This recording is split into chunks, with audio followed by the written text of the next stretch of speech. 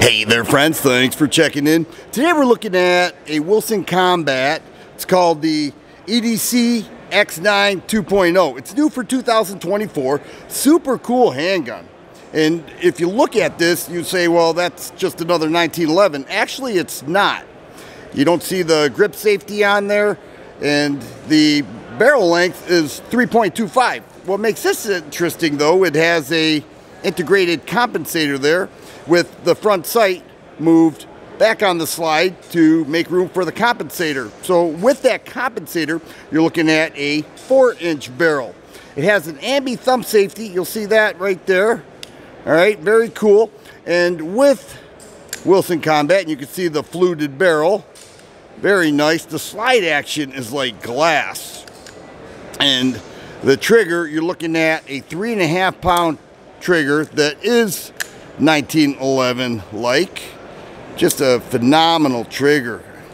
I could just imagine how this would feel at the range, shooting so flat with an amazing trigger, and it looks super cool as well.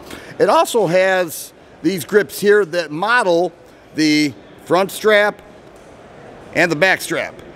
The texturing models it. Now these are proprietary, so you cannot add 1911 grips on there. They're proprietary to this handgun, and when you grip this, it feels really nice. Okay, bunch of indentations and raised points that really grip to your hand. Another thing that is proprietary with the pistol are 18 round magazines. Okay, 17 rounds are available, but 18 round mags. Okay, that's an advantage over most 2011s. Most 2011s are 17 round mags, but those are proprietary, so you can't use a 2011 mag with the EDC 2.0. It's a beautiful looking handgun. I like the flat dark earth and the black slide. Okay, fiber optic front sight, obviously optic ready. There's a Trijicon SRO. It's available with the SRO or without. You're looking at about $3,200 for this without the SRO. They also include an SRO with your purchase. You add $500–600, whatever that is. So you could make it all with one purchase. You're going to pay for it, but what you get is very cool. Let's take a look at these sights now. They're very much raised sights, higher than 1/3 co-witness. When you align that with the front sight, you have a phenomenal sight picture. So if for some reason your dot goes out, you're good to go with those serrated black tall rear sights and a front fiber optic sight. Has the 2-slot Picatinny rail on there. A lot to this package. Yes, it's a Wilson Combat. It's not to be taken lightly. They make some phenomenal firearms. I was able to check a bunch out at their booth right here at TriggerCon 2024. This one caught my eye.